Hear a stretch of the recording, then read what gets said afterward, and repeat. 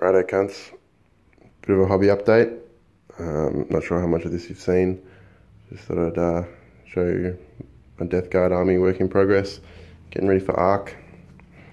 The core of the army is the 3 units of Plague Marines. I've got 3 units of 7. 7 being the lucky number of Nurgle.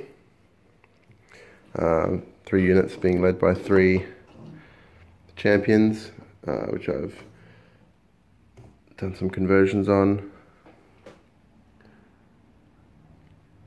All of them have power fists. This guy still needs some green stuffing, obviously.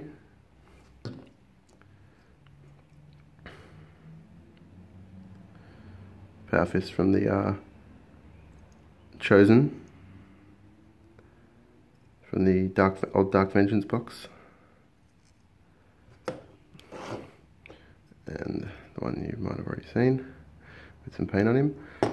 Yeah, the 3 champions. Some various Marines in various stages of completion. The test model you may or may not have seen, practicing the colour scheme and the chipping.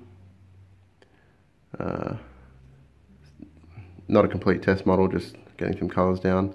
Not really happy with the flesh tone of the belly. Going to make it a bit more pale. Still got to do the eyes and the basing, obviously. A few of them, the completed Marines with some paint on them. Filling out the ranks, I've got some Mark III armour. Basically just extending the legs of the plastic Mark III from the Prospero Horus Heresy box set. Doing the technique from Anvils of Conor Instagram chap.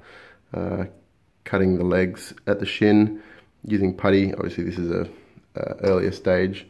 Using putty to smooth out the cut area to extend the legs to make them closer to the marine scale of the new plastics. Also utilizing the Forge World Death Guard Plague Marine conversion bits. This is one kind of a working prototype, or the closest to finished, I suppose. Still needs some green stuff work, obviously, but the ones that aren't going to be the plastics are going to be this conversion. So here's a few in various stages of completion. A couple from the new Death Guard range, a few of the easy to build guys, and a couple of the kit bashes. Yeah, as they're going to be. Pretty happy with how this guy turned out. He's going to be the other Plague Belcher warrior. So he's got these 2 are going to have the Plague Belchers. So they've both got rebreather tubes.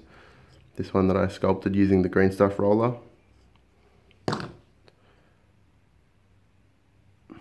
Worked out pretty well. And speaking of those weapons, I'm pretty sure I might be getting them wrong. They have a lot of weapons that sound really similar. I only had one, so did a push mold to do the other one. This one will receive a different shoulder pad, so they're not exactly the same. The detail isn't perfect, but in a pinch, and because I don't want to buy a whole new bit, it'll do, and I'll try and hide some of the crimes with the painting, maybe, you know, rust and whatnot. And there are some more of the upgrade kits.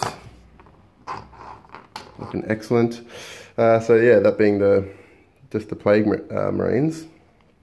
The characters of my force, my HQ and my 1350 point list is the Plague Caster, the Malignant Plague Caster.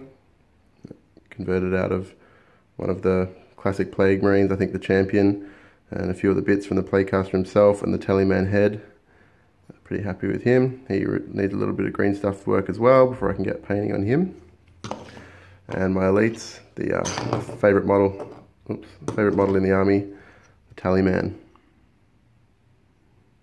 with the head taken from that champion. Missing his arm, that's going to be painted separately. Such an awesome model. I've also got the 20 Poxwalkers. Most of which are converted, kit bashed. The 2 converted Hellbrutes, the combat guy, needs a lot of putty work. And the long range guy also needs a lot of putty on that missile launcher and whatnot. Also the Defiler, converted version of the Plague Hulk, needs to be glued to a base because he's very front heavy with his giant cannon, which he's going to be holding in his arms. And a lot of green stuff work to be done, re-sculpting the muscles. So yeah, that's the entire army. Once I finish the units of the Death Guard, the Plague Marines, 2 characters, the Poxwalkers, and the 3 vehicles, that is my 1350 point army for ARC 2018. Bring it on.